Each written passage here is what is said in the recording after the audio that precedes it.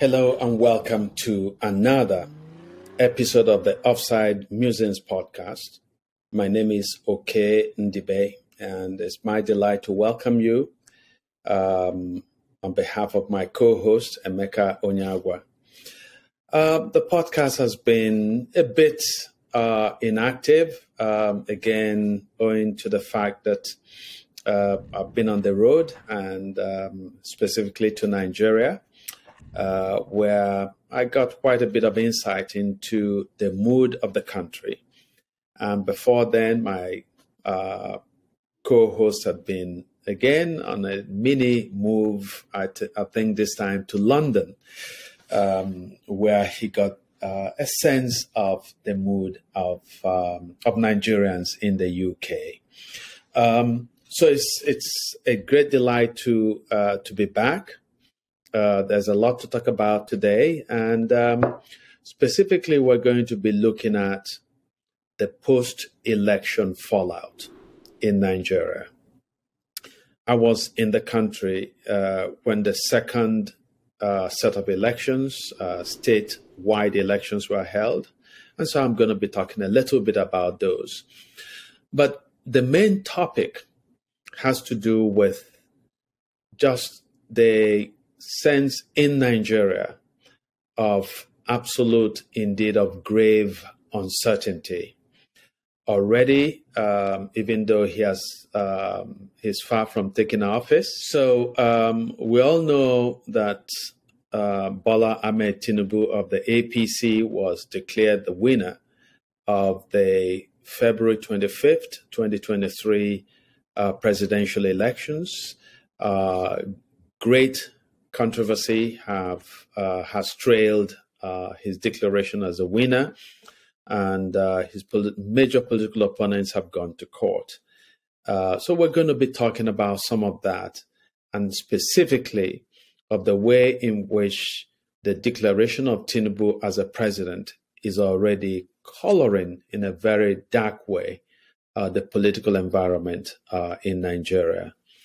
Just before we began this broadcast, the National Broadcast Commission in Nigeria announced a 5 million naira fine of Channels Television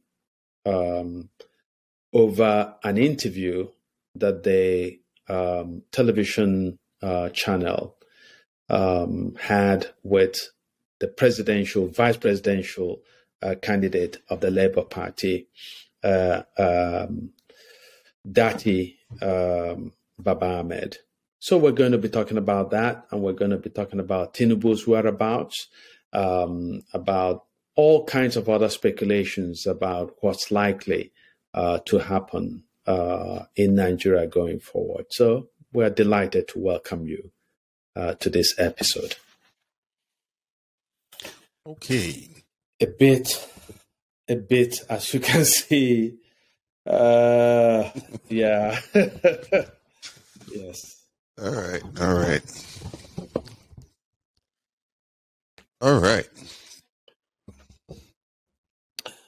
So, as you know, I was in Nigeria. I spent about 10 days in Nigeria. Half of it was in Lagos, the other half in Anambra State. And in Anambra State, I was able to witness the elections, statewide elections that took place, I believe, was it March 15 when it happened? Give me a quick second. This was March 15. In my area of the country, I was able to visit Okey and a few other surrounding towns on the day of the election. And the story universally was of a remarkably reduced participation by young people in these elections. And on the one hand, I thought it was a mistake, but it was also understandable. Young men and women had gone out on February 25 to vote in significant numbers in the presidential and National Assembly elections. As we now recognize the conduct of those elections, as well as the reporting of those elections, their collation, and ultimately the announcement of the verdict, has left a lot to be desired. There is a clear sense in the country, as I spoke to people from different parts of the country, from different demographics in the country, from different ethnicities and religions, that clearly a massive fraud has been perpetrated by INEC on the Nigerian people. There is a clear sense that the ruling party's candidate, Bola Ahmed Tinubu, was awarded votes that he did not earn, votes that voters did not give to him, that INEC worked rather hard to undermine its own system, which its leadership had claimed was foolproof against manipulation. INEC officials, and sometimes with the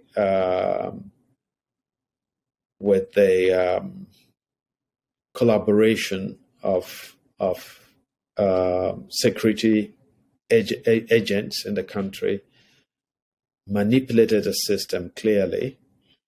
And I think that all of that information, or at least some of that information, is going to come out if the Nigerian judiciary is going to be find a spine to do and to allow a forensic examination of what transpired on February 25. So that's one. The mood that I found in Nigeria was one of grave uncertainty. There were people who kept saying to me that Tinubu would not be sworn in. There is a sense, and I don't know where that comes from, but again and again, people will say to you that Tinubu will not be sworn in as president for some reason. And clearly, Tinubu should not be sworn in because he did not win the election. And I think Tinubu himself knows it. I think his people know it, which explains a particular desperation with which they've gone out to ask for the criminalization of free speech, especially free speech that is related to the questionable conduct of the February 25 election. So a few days ago, Bayo Onanuga, who was a colleague of mine at the Concord newspaper, a man that I used to respect, actually, but who has gone way, way, way off the rails, wrote a petition, signed a petition on behalf of Tinubu's campaign, asking that the country's broadcast commission should sanction Channels Television for conducting an interview with the Labour Party's VP candidate, Datti, in which Datti called on the Buhari administration not to inaugurate Tinubu as the next president. I don't care what anybody thinks. Even if somebody thinks that Tinubu won the election legitimately, it should be within the free speech rights of a Nigerian to make the statement that he made. So the fact that Bayo Onanuga should invite the NBC, the regulatory body for broadcast media in Nigeria to sanction Channels Television, and that a couple of days later, the NBC would impose a fine of 5 million naira, citing all kinds of opaque and nebulous violations of what they call broadcast codes in Nigeria. Should disturb everybody, every Nigerian. It should disturb us because already this is providing some kind of window, again, a very disturbing window or mirror into the shape of a Tinubu presidency. If Tinubu is going to, pre his inauguration, begin to dictate the silencing, the censorship of media over speech that he finds uncomfortable, then we should be chilled by the prospect of what Tinubu is going to do to speech when he becomes president and has what you might describe as wide, if not plenary, powers. It's Tinubu is a man who particularly invites questioning. Okay. As we have said in a bunch of episodes of this podcast, Tinubu is a man whose name nobody can vouch for, whose educational credentials nobody can vouch for, whose age nobody can vouch for, whose antecedents, broadly speaking, nobody can vouch for, whose history in crime would indeed invite and demand scrutiny. And so if he's going to shut down discussions, even before being sworn in as president, I think Nigerians should be truly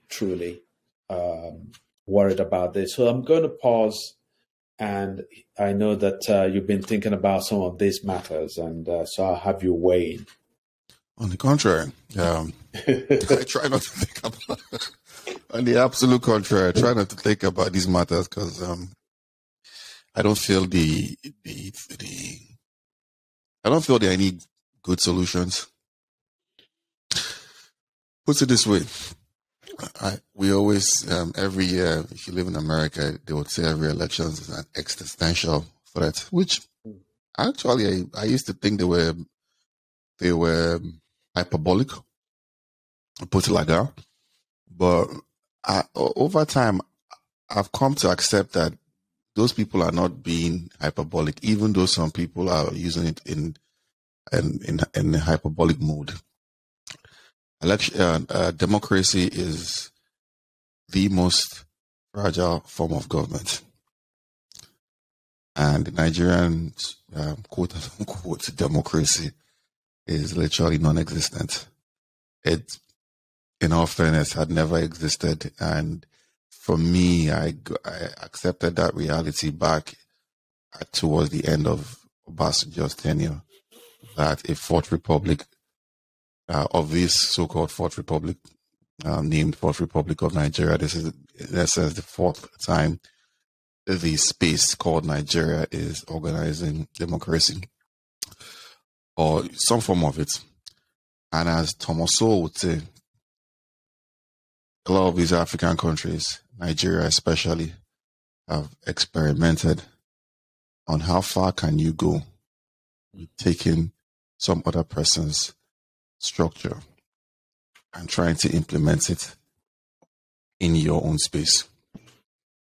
Nigeria tried that first with the British structure. Didn't work.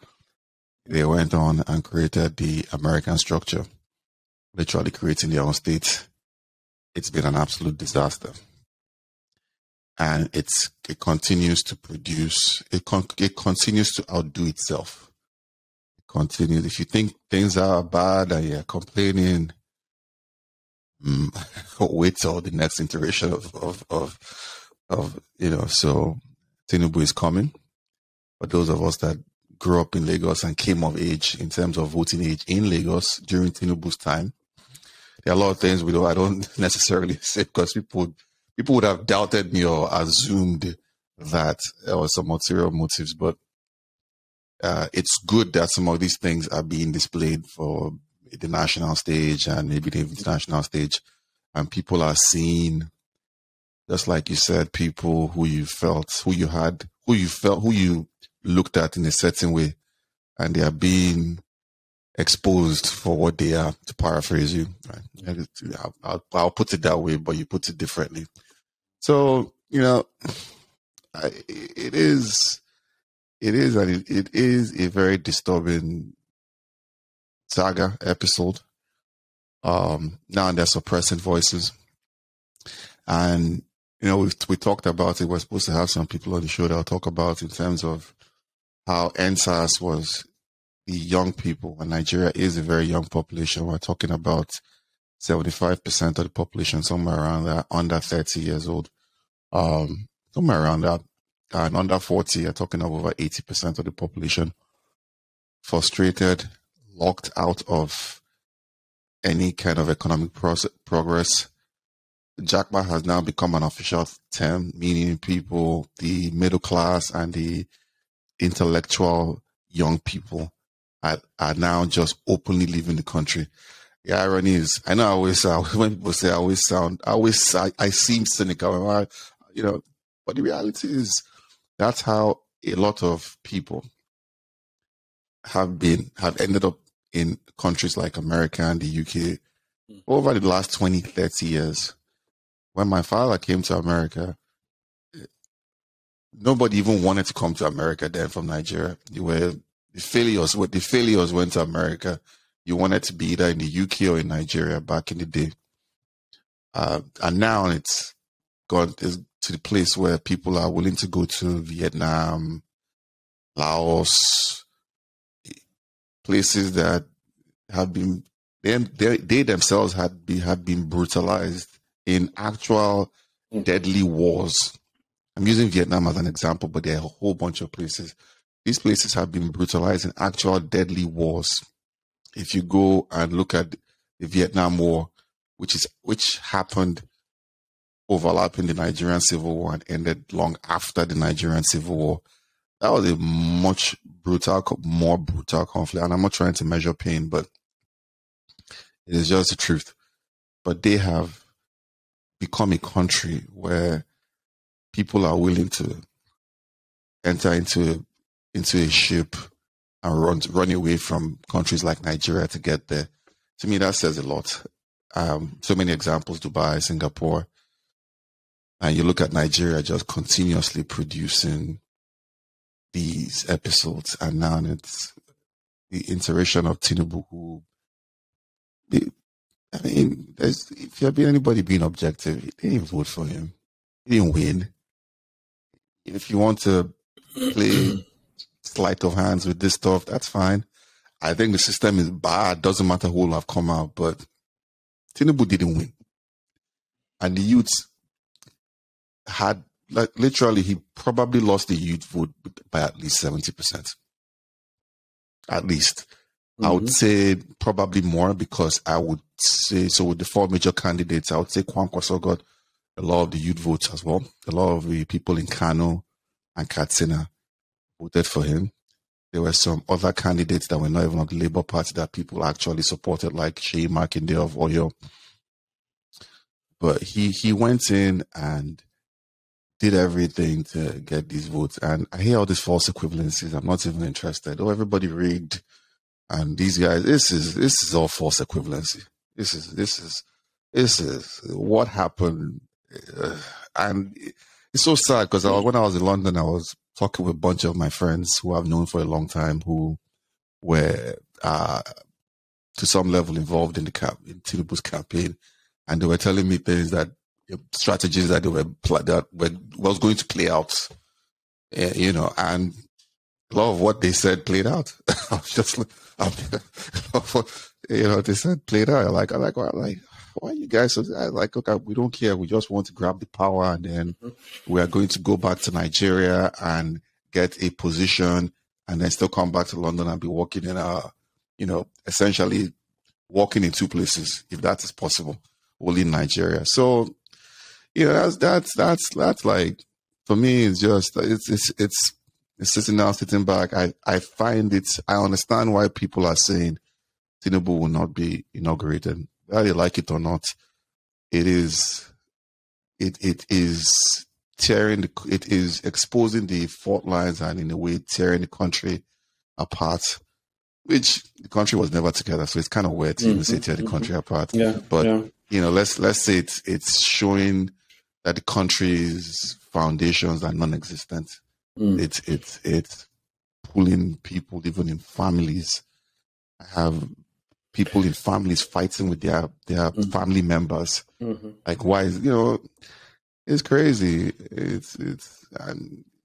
It's young people want a better country because everybody can leave. The older people are stuck with this very toxic, not all of them, but a lot of them are stuck with this toxic, horrible ideas that they have, and they are still trying to force it down people's throats in every way, shape, or form. It's exposed a lot of things. You see Keyamo, for instance, who is supposed to be one of the brightest legal minds in Nigeria. I'm like, if this is one of the brightest legal minds in Nigeria, I would rather call my I'll go and talk to my 2-year-old twins. I think they probably are better legal theorists than this guy, because it's ridiculous, man. It's ridiculous. Yeah. Oh, you can take it from there, but it's just So here I was. I happened to be in Nigeria when Bayo Onanuga wrote his incendiary comment on Twitter, and talk about impeachable, violent, thoughtless, incendiary speech. I think that Bayo Onanuga for the next decade is going to carry the prize. Between him and Femi Fani-Kayode, I think that they have dredged the bottom of the barrel in absolute thoughtlessness, in the most unconscionable trading in ethnic baiting. That Bayo Onanuga, and I have to admit that when I read where Bayo Onanuga said, basically issued a warning to Igbo people, quote unquote, never to interfere in Lagos politics. And he says they should not try it in 2027.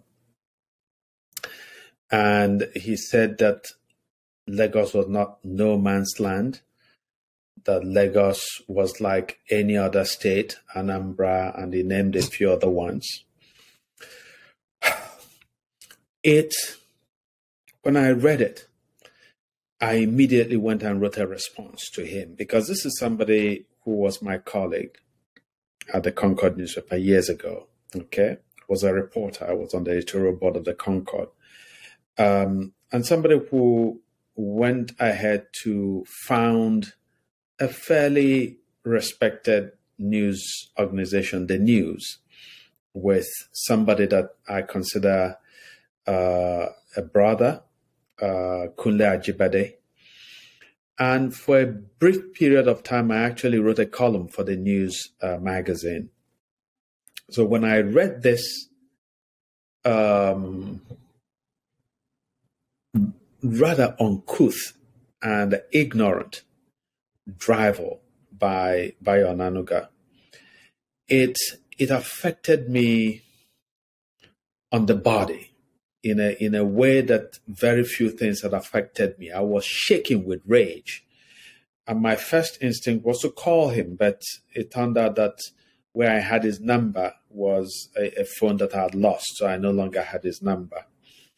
I ended up settling for calling his former colleague, Kunle Ajibade, and I had a very good conversation with Kunle Ajibade.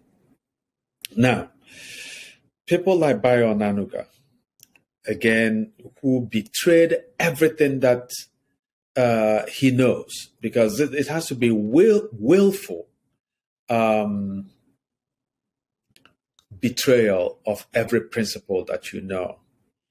Bayo Onanuga forgot that Nigeria is a nation and that no Nigerian is a stranger in any part of Nigeria.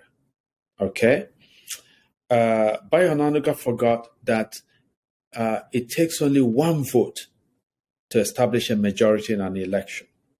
So even if there are not Yoruba people in the same number as you find Igbo people in Lagos, say Yoruba people in Enugu, the same number as you find Igbo people in Lagos, that theoretically there could be a situation where there's an election in Enugu state and the two candidates score exactly the same number of votes, and one voter who could be Yoruba would decide who then takes a post. You don't invalidate that situation by saying, oh, it's a Yoruba person, he should not have interfered, right? That citizens, when they vote in their country, wherever they are, whether you are a Yoruba person in Nasarawa or an Hausa person in Imo, you are not interfering. You are exercising your rights and the privileges of citizenship when you vote anywhere in the world. That Igbo people who are in Lagos, just like people from Akwa Ibom, people from different parts of the country, from the northern part of the country and so on, that they pay taxes in Lagos. They don't just take from Lagos. They contribute to the growth of the state and of the city. They contribute their talents and their resources and so on. And so they've earned the right to vote. They do not interfere, okay? But I think that there was something even more dangerous, a more dangerous game which Bayo Onanuga was playing. Bayo Onanuga must know that Tinubu lost Lagos by a much wider margin than INEC declared. Okay, it was rigged in order to make it a close race, seem like a close race. That Peter Obi of the Labour Party beat Bola Ahmed Tinubu by a decisive majority, okay, in Lagos. At least 40 points. And it wasn't because of Igbo people. It was because Yoruba young people, northern young people from different parts of the country, from different minority groups, from, of course, Igbo people.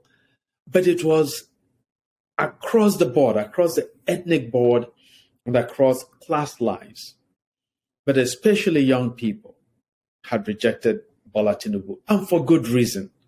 Because Bola Tinubu has been a parasite in Lagos. This man has brought one of the most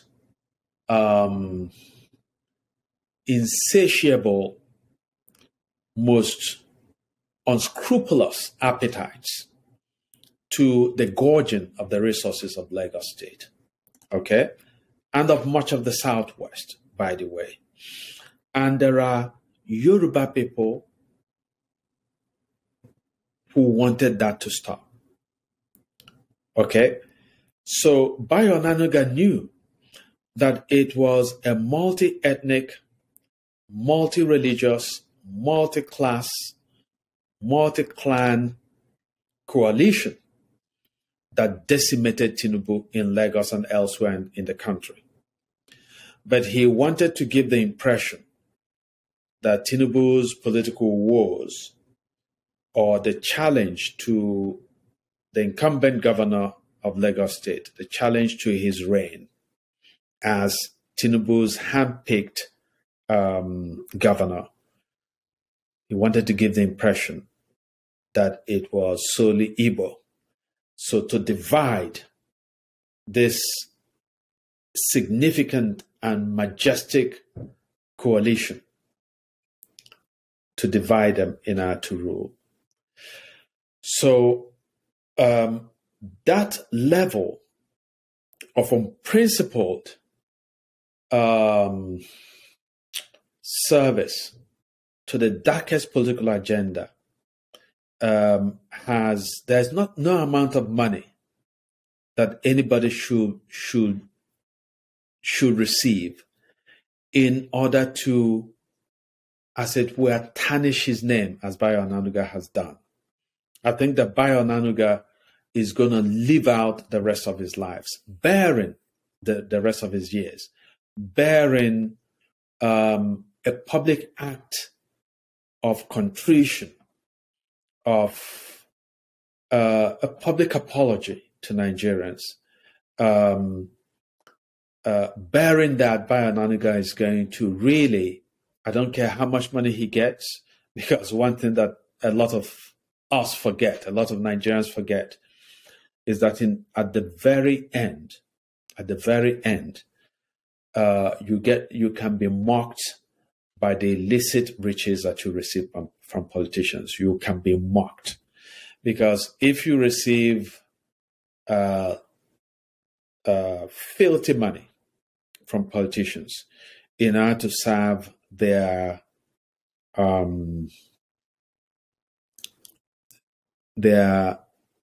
evil agenda, ultimately you will be overrun and overwhelmed by that evil. So it's not just the other people who are against the politician, it's you, okay?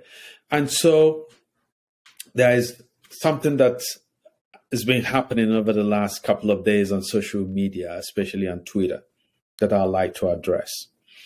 So yes, somebody went and dug up a column. Columns. Yeah, a column I wrote about Peter Obi, I think in 2011. Yes, I did write a column.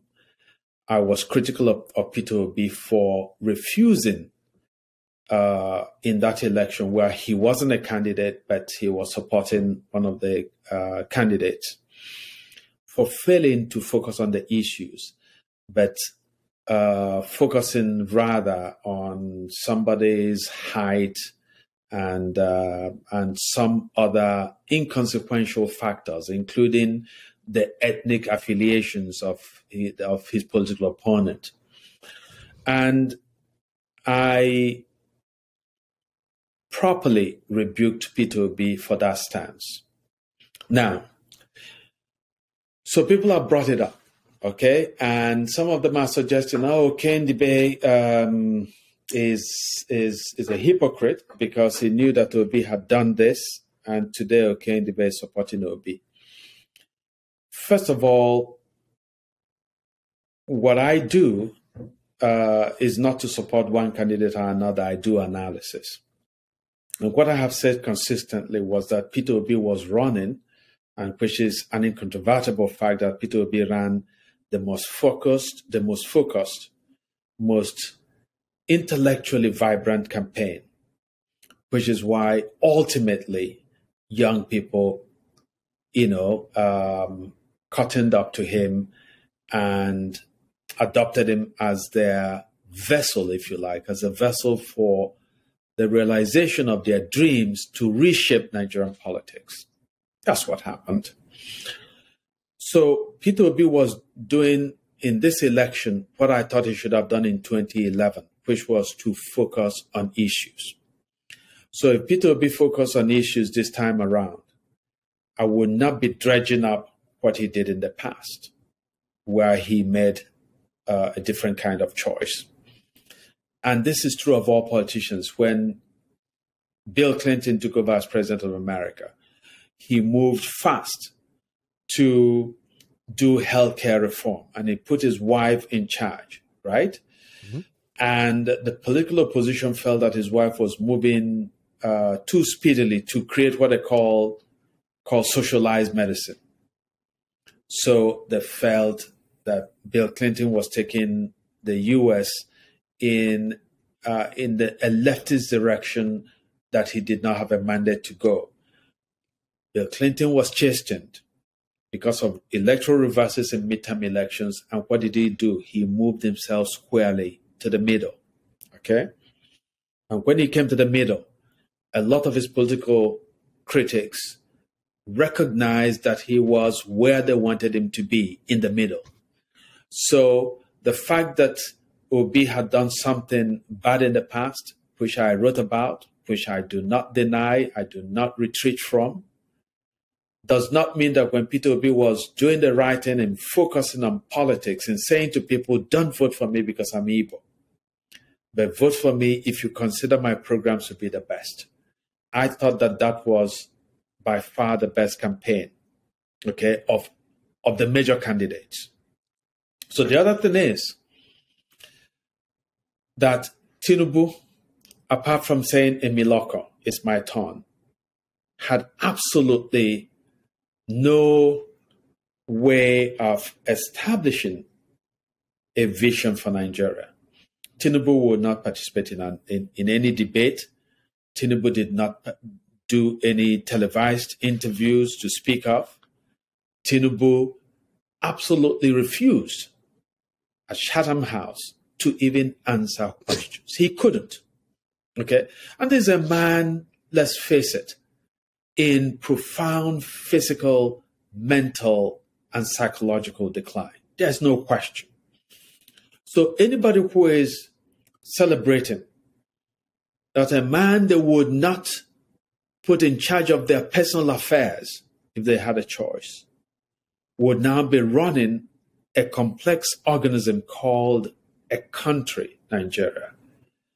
I want those people to know that if you're celebrating Tinubu because you have this narrow vision that is Yoruba and you are Yoruba, when you go to the market, you're not going to say, I voted for Tinubu and get foodstuff for free. If there's food shortage in the country or there is no health care to speak of, you're not going to go to a hospital and say, hey, I'm a Tinubu supporter and somehow get sound health care. All of us ultimately will suffer when we continue to choose terrible leaders just because those leaders sort of speak to our lazy ethnic or religious or other parochial interests. Yeah. I don't even know.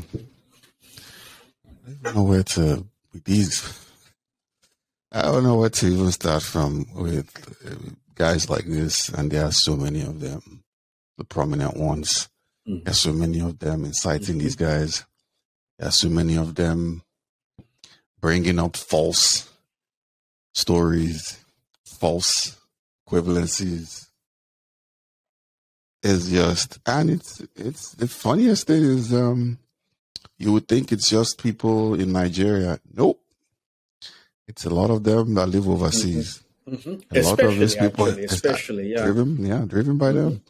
So you would be like, these are people that have lived overseas for a long time. Fani-Kayode, his father was the same Fani Power that had issues with Awolowo back in the day, right? So Fani-Kayode went to school in England and finished his A-levels and secondary school there and law school and all that.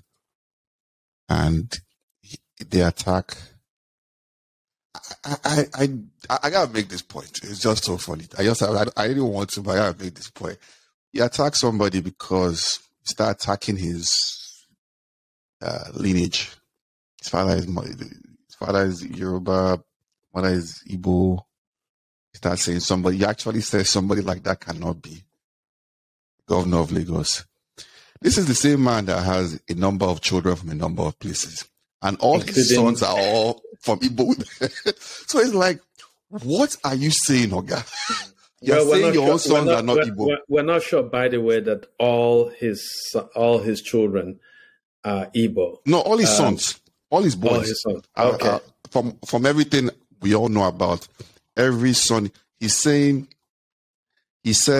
somebody born of an Igbo mother cannot be a Yoruba person. Meanwhile, from everything we know about, every son he has is from an Igbo woman. So it just shows you how bizarre some of these people are. It's like,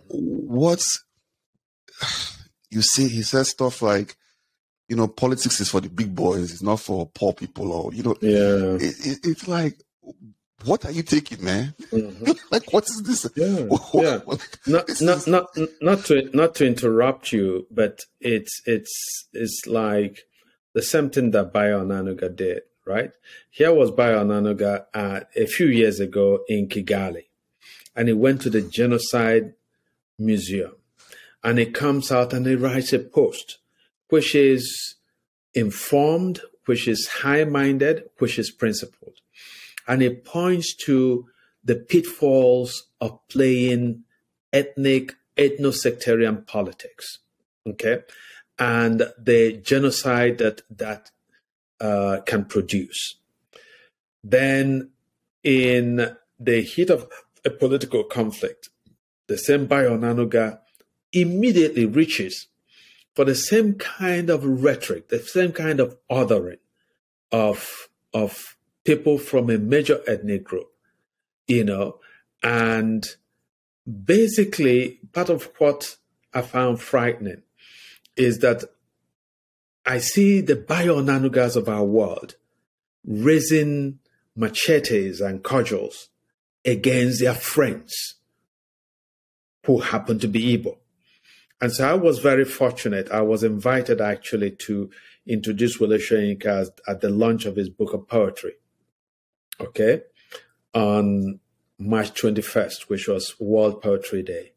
And I told the story of what Soyinka had done for me as a young writer, how Soyinka had championed my work in very profound and very generous ways.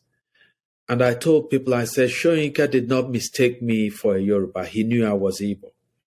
But unlike Bayo Onanuga, who said that his first identity was Yoruba, Soyinka recognizes that his first identity is human, and that his religious, his ethnic identity is an accident, ultimately.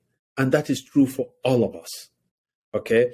What makes us who we are should be irreducibly our human identity, so that the whole idea, and you see the absurdity also of this ethnic profiling, that there were Yoruba people who came out to vote in Lagos and they were sent away. They were told, you look Igbo, we don't want you to vote. Yep. Okay? And we should remember, I have a student who is from Rwanda in my class. And recently we were talking in class about the fact that during the genocide in Rwanda, some men who were Hutu killed their mothers who were Tutsi, because they believed that Tutsi people were evil. And so these men did not recognize that they themselves were half Tutsi. They killed their own mothers.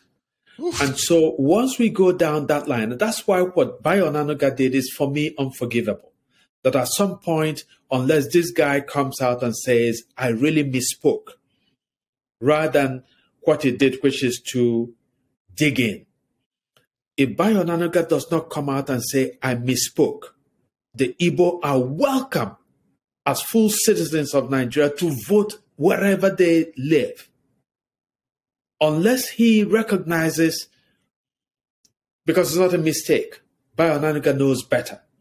Unless he recognizes that he did something particularly and profoundly evil, I think that his humanity for me is discounted. Yeah.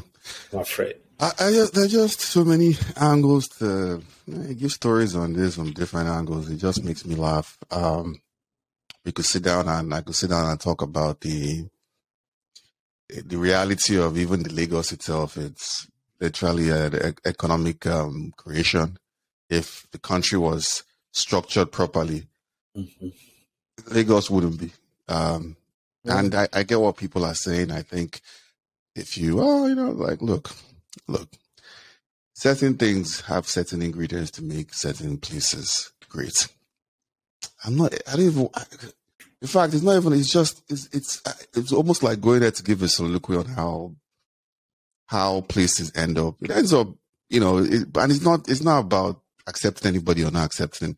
It's all about what direction do you want to go into. Are you a state? If you're a state, structure your state in a way everybody understands the rules, right? Let's structure it. Let's say, hey, man, if you're not ethnically in the rules, and that's fine, and everybody accepts and sits down and say, this is how we are as a state, as a nation.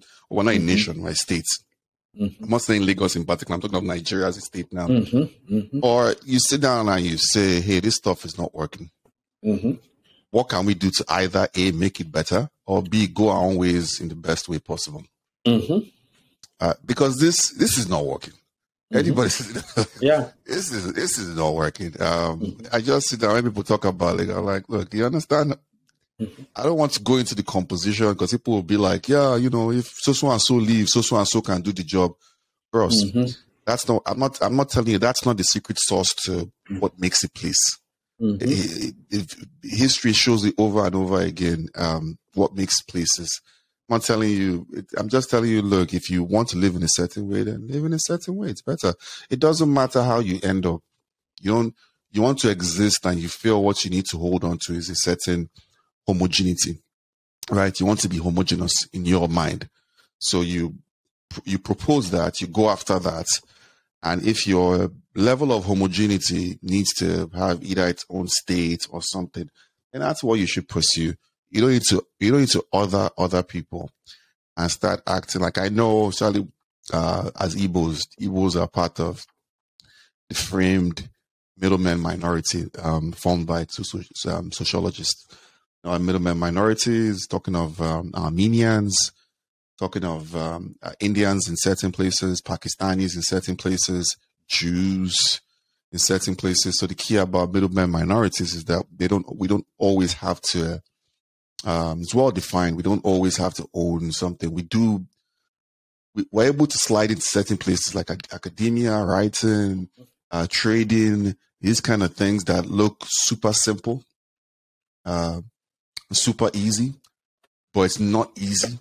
People always tend to, and you see with people, the most profound example that lays on people's minds is it's Germany and what became Nazi Germany and the writings of the writings and the distance of Wagner and all these guys that was turned into something. Übermensch, the Superman. Anyway, let me not go into the philosophy, but yeah. People don't understand what Germany was prior to what it went through. You see Germany still as a big country. Oh, Germany is big, all that. Germany went through a whole bunch of wars and all that, but Germany largely has always almost entirely powered Europe for the longest time. Parts of, not Germany as a country, but those parts have powered, Germanic tribes have powered Europe's intellectualism for a long time. Yes, I'm not telling you don't have this thing, but if you look at especially the Enlightenment period, a lot of the prominent, again, there are guys like Hume, Scottish, there are guys like Rousseau, who is French. Some people just wake up and be like, now there are guys but Germany itself, in terms of the arts, the music, a lot of what Germany stood for, it never got it back. And so with so many countries, so many places. We don't talk about the Ottoman Turks. What happened? Same thing. Expelled. They did all this ordering and, same thing with Portugal. They ended up in the backwaters by doing the same thing. In fact, that's how Constantinople fell as well. The point is that the point I'm trying to make in a very complex way is that those who make peaceful change impossible, make violent change inevitable. And a lot of the time, it's going to affect your generations as well. You're not going to be almost certainly. History doesn't repeat itself, but it rhymes all the time. You're not going to be what you think you are. And that's the irony of it. You're not going. New York, California, these places, Boston, they're the big economic centers in America. What do they have in common? They've always attracted middlemen minorities, right? Doesn't matter how you want to create a Dubai. That's why Dubai now is trying to normalize relationships with places like Israel. Again, it's kind of like a convoluted way of just saying, look, people need to sit down and decide what they want to do. Doesn't matter.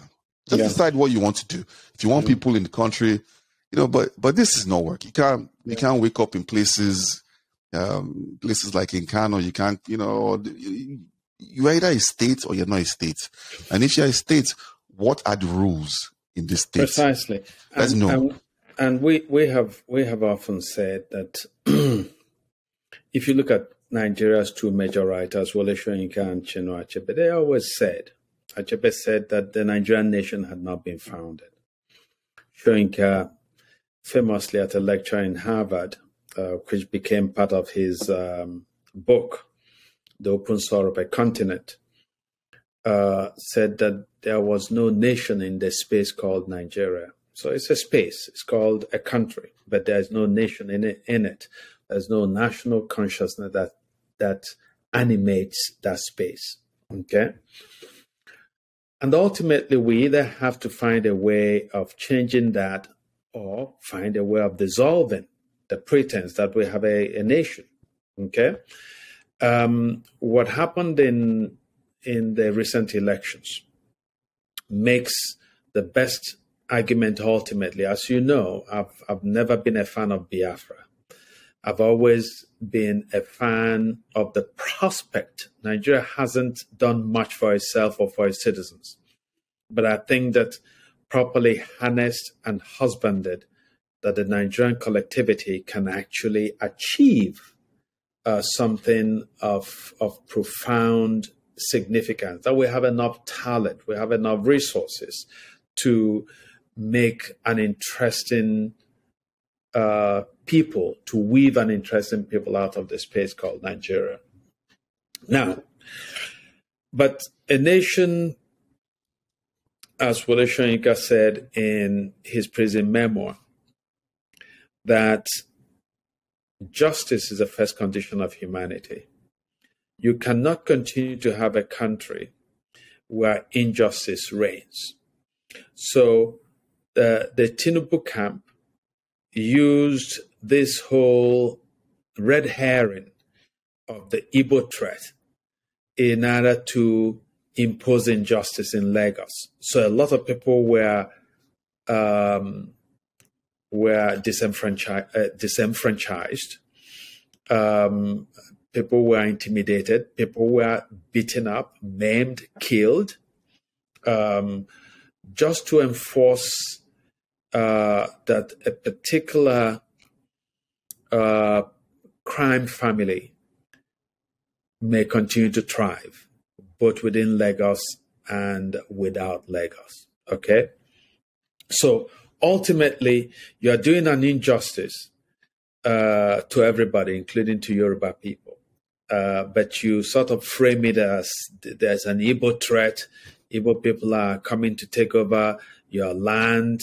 Before you know it, there'll be an Igbo governor in Lagos, as if this would be the worst possible thing. It reminds me of America, where some people felt that the election of Obama somehow tainted America in a fundamental way, and that this had to be corrected, by ensuring that not only did it not happen, but that we create a sense of the renaissance, the rising of this violated American spirit, which is ultimately white, white and racist,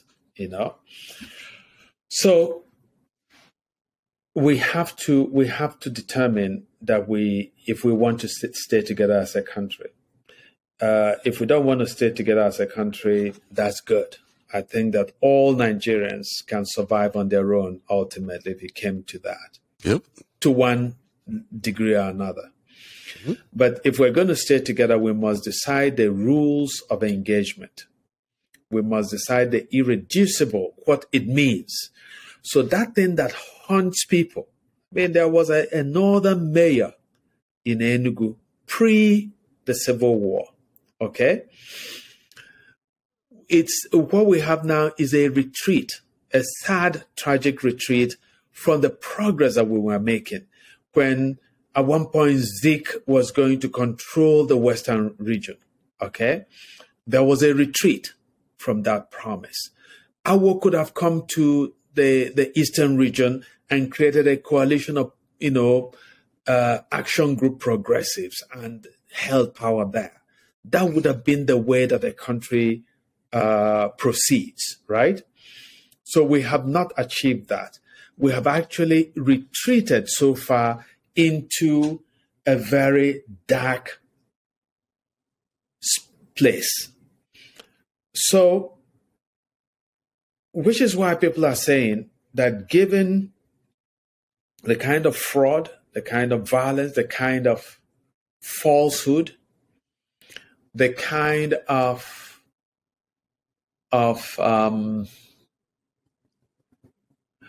of egregious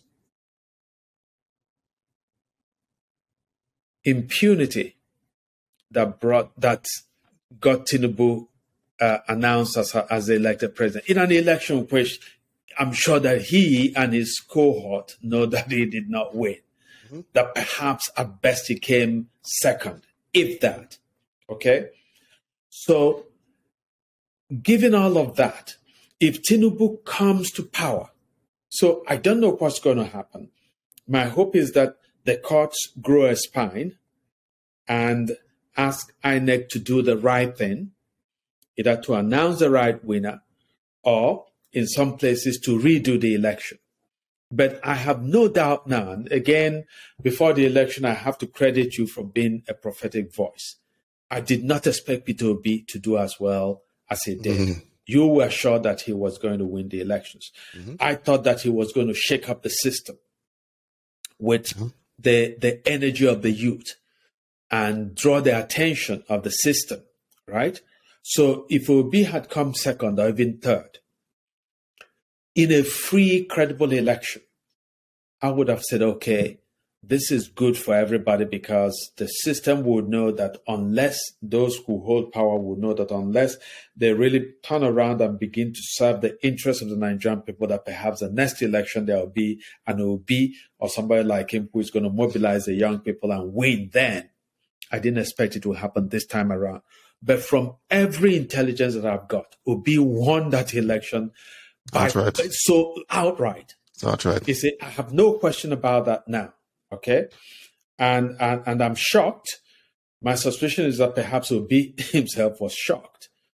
But that tells you the depth of impatience that people have. And as you said, something very profound, that when you prevent peaceful change, you make violent change inevitable. Okay? So the young people in NSAS tried to take back their country, to reshape their country peacefully. They were shot. Okay? They came to protest. They will cook. They will clean up after themselves. Precisely. They will go on their own. They gave us a vision of the country that was possible. There was no tribalism. No. And then after the NSAS thing, they started injecting this nonsense tribalism. Yes, precisely. Right? So and it's the same thing they've done here again. Yes, and the kids disavowed all of that, and they came together, stood behind one of the political candidates who, in some ways, did not earn it. The young, and I sort of like the logic of the young people. They said, it's not about Obi, it's us. Mm-hmm. We have chosen him, he has not chosen us. Okay? So, which is why you and I said in one of the episodes of our podcast that if Obi found a way to win, that it would be due to the youth. And I said that the youth must insist on being in a room of power. They must insist on being part of the government. Because if they left it up to Obi, the Obasanjos of our world and other traditional politicians will fill the space. And before you know it, the dreams of the youth will be put to one side. So now, the youth have come out in an election, they voted. And they have seen this old rearguard, geriatric, wounded, mindless, senseless, insensible men of power say to them, we're going to shamelessly steal your dreams and continue to reshape this country or to shape this country in a way that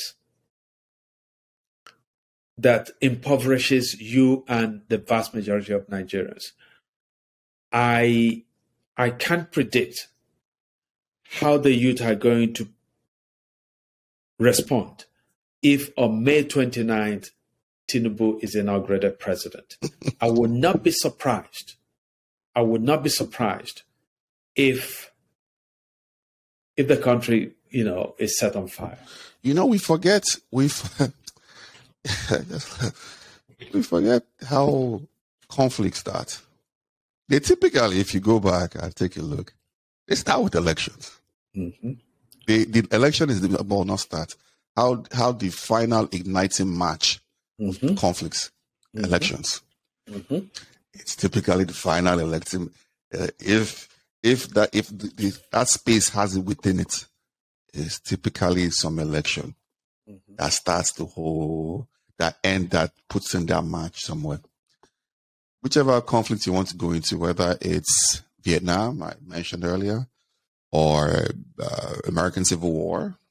Even if you look at what's happening in Ukraine, Ukraine in 2014 with the election, and then the coup, and then Russia America goes in and takes Crimea, and America was the one that went and removed.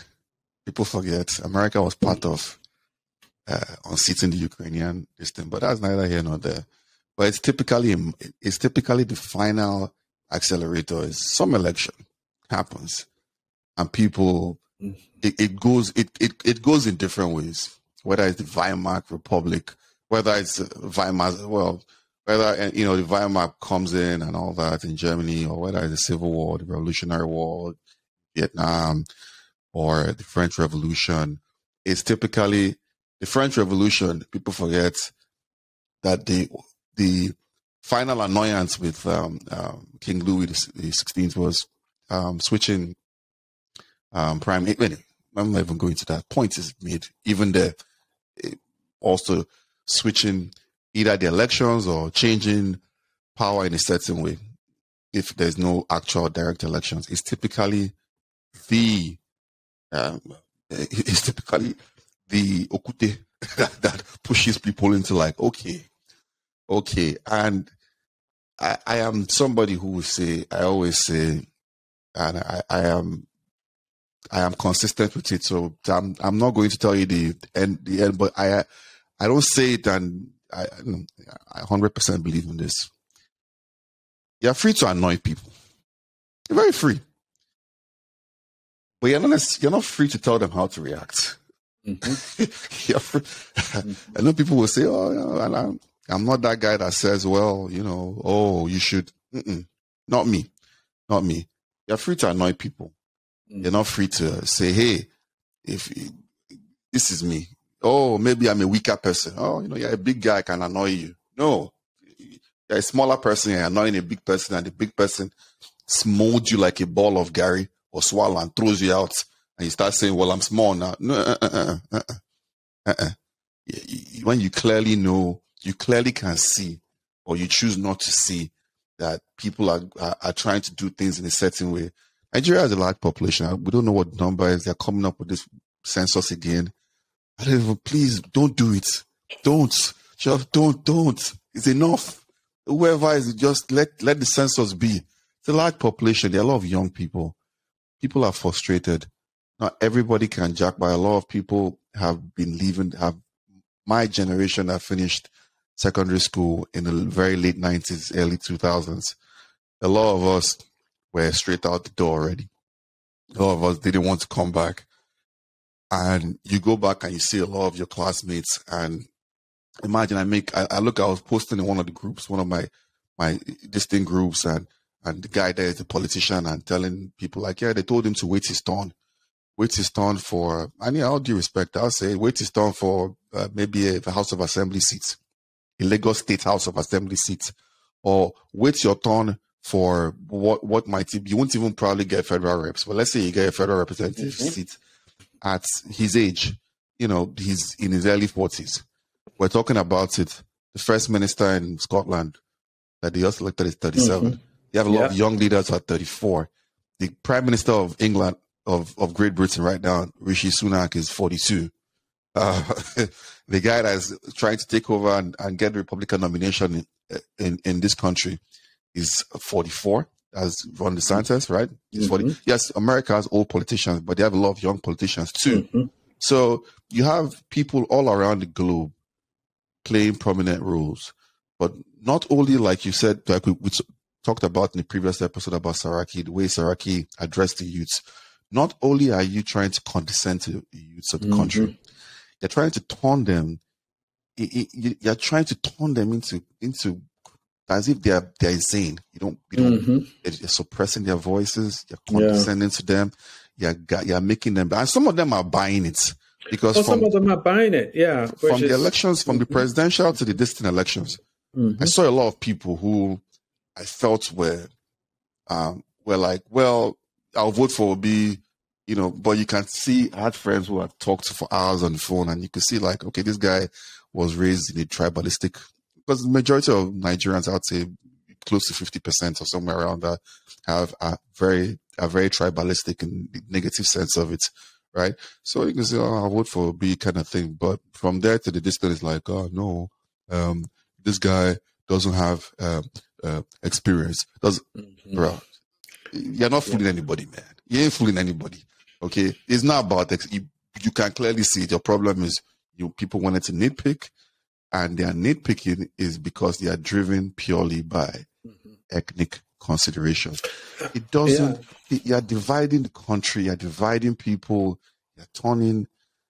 Imagine somebody who has 4 sons and a number of girls from multiple women, like a deadbeat dad, actually, funny enough, and all your sons are from Igbo women. But you're coming out to say an Igbo father and an Igbo mother and a Yoruba father is not a Yoruba person. Are you okay? What are you talking about, man? Like what? It's like, why does this even matter? Like, you come in and it's like, how much is this money that you really want? Because there's no other thing that's driving this. The Lord, how much is this? What do you stand to profit? At least you read some of these guys in history that wanted to be homogeneous. You read even Hitler, right? That wanted to be homogeneous, and the Third Reich.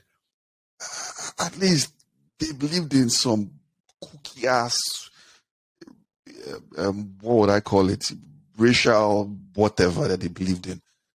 You just believe in hate. You don't really even believe in anything. No. I don't think Femi Fani-Kayode believes in. Well, not even Femi. Some of the other guys. Fani-Kayode just believes in money. Okay. Precisely. Money. That's what I was going to say. In anything. So Femi Fani-Kayode is that very weird and strange being who brings himself out and says, if you pay me enough, I can say anything you want me to say, and I can say it with seeming eloquence. Okay, so that's his game. That's his brand. Femi Fani-Kayode is capable of saying one thing today with dredging up some passion, and then tomorrow a different master pays him, and he will say the direct opposite, something that is directly contradicts what he said yesterday, and he says it with equal passion, and so on. So people like that, if Nigeria were a better space in terms of socioeconomic conditions, people like Femi Fani-Kayode would be interesting species of some kind of political tragicomedy. So that, when you want to have a laugh, you know how Patrick of Belhabo, spews this highfalutin, bombastic language. That's what it's Google Patrick. If you want to laugh, right? Yes. Go Google Patrick. He will make you laugh. Yeah. So Femi Fani-Kayode would be, in that sort of class where people will say, okay, let's go and see where Fani-Kayode said that A was true and B was false today. And then the next day he says B is true and A is false, and he says both things which are mutually, exclusive. It says both things with equal. Okay. It's like he sits down and he will convince. You look at this guy. This guy is convinced of what he's saying. Like, the next day he will come out and say, There's no conviction. As he's speaking, he's remembering how much money he's been paid to do this performance. And it's like. And that's a guy that was a minister multiple times. Yeah. In some ways, it's like a prostitute that you pay to tell you, she loves you. The next day, somebody pays her and she says, "I love you" to that person who pays her that day. Or in the language of the day, is a sex worker. Because I've always said for a number of reasons, which I won't elaborate here. Maybe one day when my books start coming out, I write a lot of these stories. Mm-hmm. For a number of reasons growing up, I've always sat down and said, the people that go overseas that people think and expect and assume that they become more enlightened by virtue of interacting with people from around the globe. The Nigerians that do that tend to be the worst human beings you can find in the world. I'm not saying everybody, because I also live overseas, but I'm telling you, I would put it at like 75%. Yeah. That high? Yep. Yeah. I would say it's like okay, not that he lives overseas, but to return to Bayo Onanuga. So here is Bayo Onanuga saying, Igbo people should not interfere in the affairs of Lagos. Okay. And I'm sure that two things. If people in the Niger Delta were to rise up tomorrow and say, okay, 100% of the resources, the oil from the Niger Delta, should be retained by people in the Niger Delta because the Niger Delta is not a no man's land. Yep.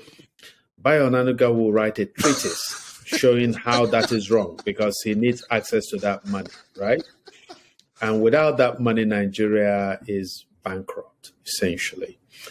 But also, to give a different example, supposing tomorrow the British government or the American government says, if you are a Nigerian-born citizen and you became a naturalized American or naturalized British, you're not to vote because you are interfering in, British elections or British affairs. Britain is not everybody's land. There are some people who own Britain. I'm sure that somebody like Bayo Onanuga is going to, fly into a fury and recognize the injustice and the absolute absurdity of that, proscription. Okay. But he is writing these things about Igbo people should not interfere.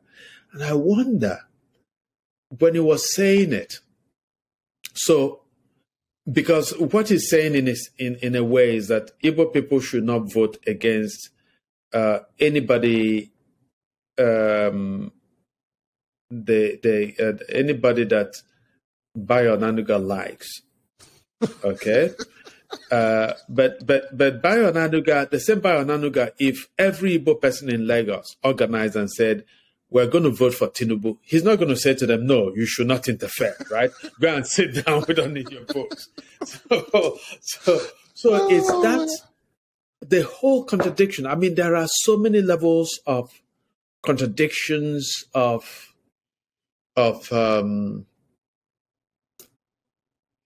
paradoxes in what he said, but he doesn't. I think I have some advice that I should write a pamphlet for some of these guys. Chapter 1. When you wake up in the morning, look at the mirror and ask yourself, am I an idiot? Yeah. That's chapter 1.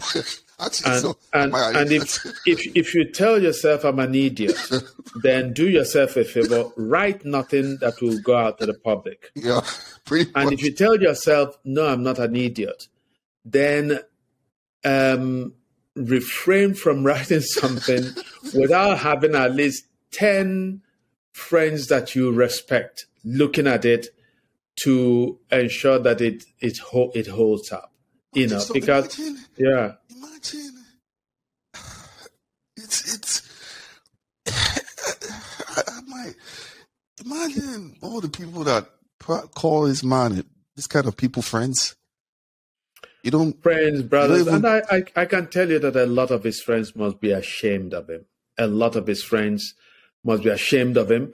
And by the way, again, some Igbo people unfortunately fall into the trap of seeing this thing as an Igbo Yoruba thing. I absolutely it is not an Igbo Yoruba thing. Precisely, because there are lots of Yoruba people who precisely. So it's some Yoruba idiots and some Igbo idiots as well. Yeah, okay? Well, they are just idiots. So there were people they are not Igbo idiots or Yoruba idiots. They are just idiots. Precisely. Because there were Yoruba men and women who wrote and said, "You don't speak for me. You don't speak for me." And it is important that we underscore, So a friend of mine was going to do a debate, about this whole Igbo and Yoruba thing in relation to the politics of Lagos. And I said to him, you have to be careful. Don't be led into this trap. Mm-hmm. It is not Igbo people against Tinubu. It is well-meaning Nigerians, youth from different parts of the country, from different ethnicities, in a sense, a majority of them Yoruba. A lot of people that led these fires, Femi Falana's son, these are all pure Yoruba boys. Precisely. Mr. Macron, that is a really funny skit maker and comedian. These are all, and people from all sides, and a lot of people, it's, to even reduce it to start calling people like this Yoruba person, this Igbo person, it's even ridiculous to me. It is ridiculous. People woke up, people are tired. A lot of these people, and in my humble opinion, at the very minimum, Nigeria needs to, again, I keep saying it, restructured. And part of that restructuring is all these resources. People, if it's on your land, it should be yours. You can have a federal tax structure to tax them in case you want to make a strong center, which I didn't even propose. But, that's not me. But all these people who, what's my train? Anyway, all these people who just, I've even lost the train of, it's so infuriating. Anyway, I think I lost that train of thought. Not an issue that we can get into in today's episode, because we've actually had quite a bit of but it's interesting to watch how the legal case that will be, especially, but also Atiku. But I think that even Atiku's camp knows that Peter Obi won the election and that he has a stronger case establishing if Atiku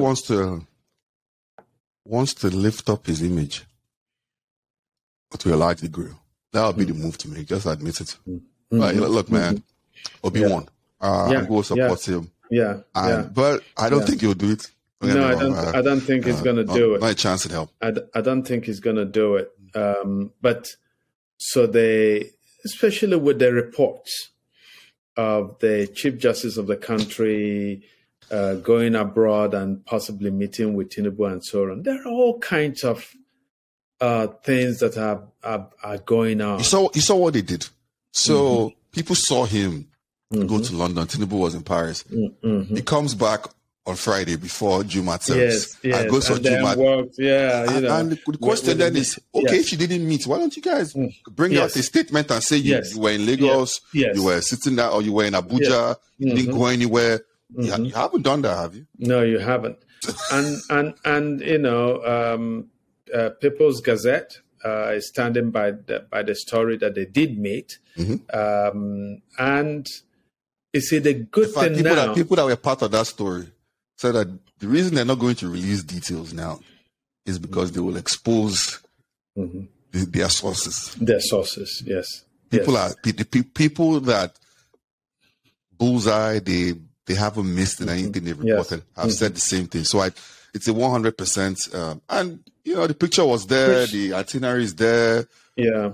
And if you have a public relations person, both as the Supreme Court and the Chief Justice, it doesn't take anything to be like, you draft a statement.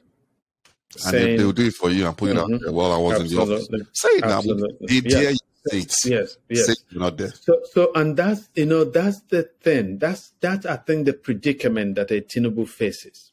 Okay, that is up against young people, and these young people have means of communications and technological means of surveillance of movements and of movements of persons and of capital and so on, that these old geriatric politicians have no clue about. And so I think that going forward, these young men and women who have been disenfranchised are going to come out with just devastating information about what has happened in the country, what happened with the elections, what's happening with the judiciary. And so I think a lot of people are going to sit up, and especially in a case where the international community is particularly attentive to events going on in the country. Yes, you can take all the money that you want if you're a judge in order to give the wrong verdict, but you're going to pay for it. Young people are going to monitor your movements. You're not going to move freely in the world. And nor is it likely that your family members are going to be able to move freely in the world to enjoy that money, which is the fruit of your corrupt action as an electoral official or your actions as a judicial. One thing I wanted to get into later, but not in this episode, we're talking about it right before. I'm like, look, man, Nigeria is like a underdeveloped human being, right? You're looking at this human being and it looks like a child, but apparently it's a man, it's a fully grown human being. And then you're like, oh, sorry, you start talking to the human being and this, no offense to them, like, maybe what they call them, dwarfs, whatever they're supposed to be called, right? And then you start talking to the human being. Hey, how you doing? And you expect, this person should have like a matured voice, like, hey, But instead, the person starts talking like a child. Yeah, that's nice. Nigeria is like, it looks like a child, but he's an adult.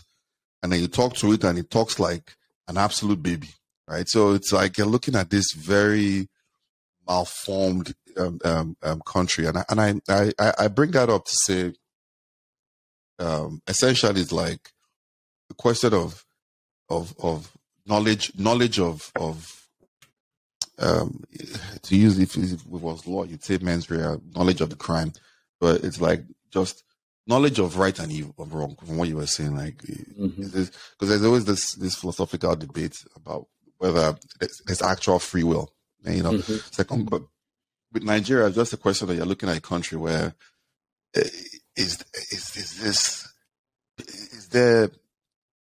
these people have been indoctrinated and educated in a way. I always talk about right from during colonialism and pre-independence, and it's continued so on and so forth. And it's well documented, actually. It's like give you a whole bunch of very well done academic work, and people are still doing more, showing it. So it's like people that have been miseducated, and it's like, what do we do with this?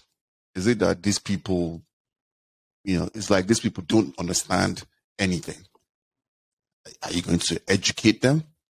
And part of their education and their indoctrination is to be scared of people like you or us that want to be like, yo, think of it this way, think of it that way. I'm saying all this because you're like saying, well, this guy, you won't enjoy the money and all that, and it doesn't ring for all these people.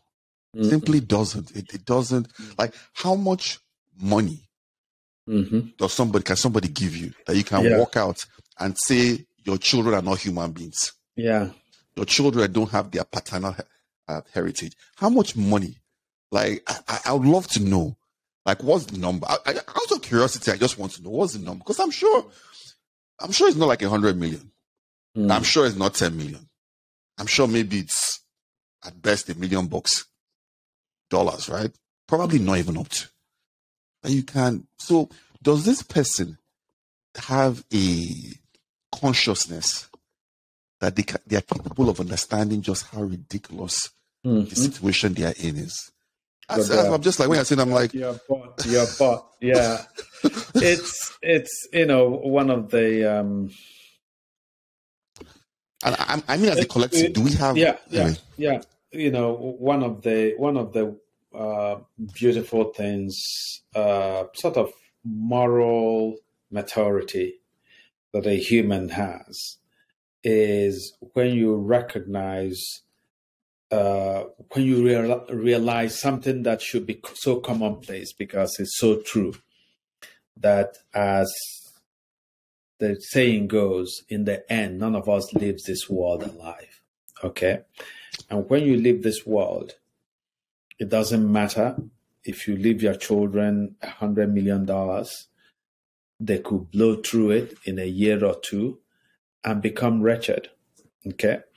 And if you get buried in a gold-plated coffin, guess what? You are still the same cadaver. You're not any better than a madman who dropped dead on the streets. Both of you, once you're dead, you're the same kind of, really matter, right? But people struggle so much, and, they struggle to build this massive house, a mansion, they call it, to buy what Nigerians call exotic cars, and so on. And in the end, when they pass, they are mocked by all of this because, even if you own 20 cars, you're not going to be buried with any of them. And even if your family went crazy and decided to dig a field of a grave and they buried you with 20 cars, they are of no use to you. They're just going to rust, and yet people do all these things to say, I'm wearing a wristwatch of $50,000, right? Guess what? At the end of the day, it tells you the time. And there are wristwatches of $10 that will tell the same time. And I would add to what you're saying. Very quickly, I would add to what you're saying is, like, they would look at it and say, well, you live in the West and all these guys do this. The difference between the people you see in these countries, whether it's even in communist countries, in Russia and other places, or America, is that these people that are having these kind of wealth or these things have created some level of value. They're creating nothing, man. They're Zero. creating nothing. Yes. Just going there to take this national kick. Man. It's crazy. Well, it's crazy. And I think that's a great place to end today's episode. Just with that categorical statement, that it's a big part of the deformation of the Nigerian space is the fact that those with the greatest means, some of those who have the greatest means in the country, have created no value. In other words, what they have is ill-gotten, is illicit, and ultimately it is wealth that mocks them. So we thank you very much, fans and followers, and please do keep in touch. We are back. We're going to be back in a big way because there's so much that will be unpacked in the coming weeks and months as the courts look at what transpired in the two elections in Nigeria. And hopefully, we hope that there will be some judges with the moral spine, with the principle, with the strength to make the right calls and to restore a sense of hope and a sense of justice, without which there is no nation. Thank you very much for joining us. Thank you.